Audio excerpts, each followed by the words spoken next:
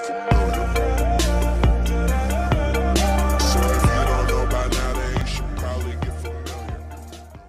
friends, welcome to another episode of AK's Tech Show. In this video, I am gonna show you how to make a massive 32,000 mAh capacity power bank at your home from old scrap laptop batteries, which can charge your phone and electronic devices up to 6 times. Not only this, you can increase the whole power backup by simply adding more batteries with it. So, without wasting any more time, let's get started. To make this kind of power bank, first you need some old laptop batteries, which are in good condition obviously, or you can buy them new. Here, I managed to collect 16 old batteries with 2000 mAh capacity of each. So, my power bank will have a capacity of 16 into 2000 mAh, that's equal to 32,000 mAh. As you might know that the battery backup depends upon the number of cells you are adding with it. After that, you need a power bank circuit, which will be available in local or online electronics market, or you can use your old power bank circuit as well. To wrap up the whole things in a particular enclosure, you just need this kind of plastic box available in the electrical shop nearby your places.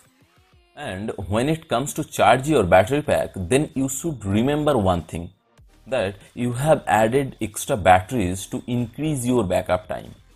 So it's not a good idea to put the charging cable to the power bank circuit, because it's limited to deliver only few amps of current. So we need this kind of DC jack, which will allow you to charge your batteries from external power supply with a larger current capacity by disconnecting the power bank circuit from battery pack at the same time, so that your power bank circuit wouldn't get damaged by external power supplies. Now I will place the power bank circuit at the top cover of the plastic enclosure like this way. For that purpose, I just managed to cut hole for its USB plug, but not for the charging port, as I am not gonna use that. You may ask why?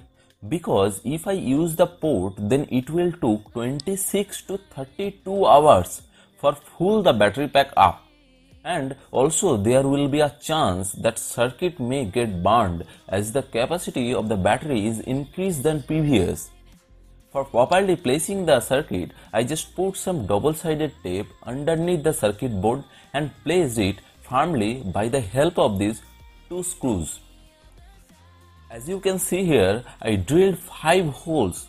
The top one is to power on the power bank, and the last 4 are to see the available battery percentage through the LEDs fitted on the circuit board.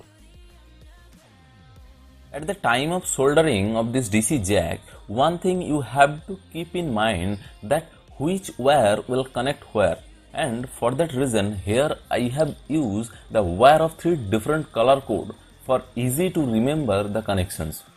The white one is for negative or B minus terminal, which will also connect the negative terminal of power bank circuit. After that, the red one is used for charging the battery pack or B positive terminal, and the final one, blue wire, is for power bank circuit's positive terminal. To avoid short circuiting and the failure of the whole power bank, a bit of heat sinking tube is very much necessary. Now it's time for soldering the battery pack all together. Before soldering, one most important thing you should maintain correctly is the battery polarity, as lithium-ion batteries are very dangerous and could cause explosion. For that purpose, previously I completed all those steps and make pack of 6 cells in a pack as per my box dimension. Otherwise, it wouldn't fit inside my box. As most of all power bank circuits needed only maximum of 4.2 volt to minimum of 2.8 volt. So here I am just connecting positive terminal of all cells to each other in parallel combination with red wire, which will also connect charging jack's red wire as well. If you have more batteries and want more power, then you can add them together in the same method, that means in parallel combination. And in the same way as above, here I am adding all the cells negative terminal together with white wire, which will connect to charges jacks negative and power bank circuit negative as well. To prevent the batteries slippage from their positions and causing any short circuit, here I just put some double-sided tape for proper placement and better grip of the batteries.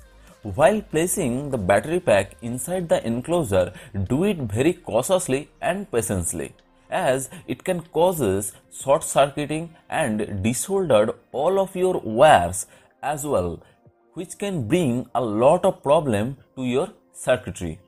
After placing the battery pack, do all the remaining necessary wiring. Last and most important connection is to solder the negative and positive terminal to the power bank circuit. And that being done, my extra capacity power bank is now completely ready. Now it's time for cover up the box and make a test. But before that, it should be checked last time that all the wires and the batteries are properly placed. If anything found misplaced, then place it before tighten the final cover. So let's make a test. Wow, finally my power bank starts working and it's awesome. All the indicator lights have lit up and as you can see, it starts charging my phone without any problem. So if you guys like it, then thumbs it up, share and subscribe. Thanks for watching.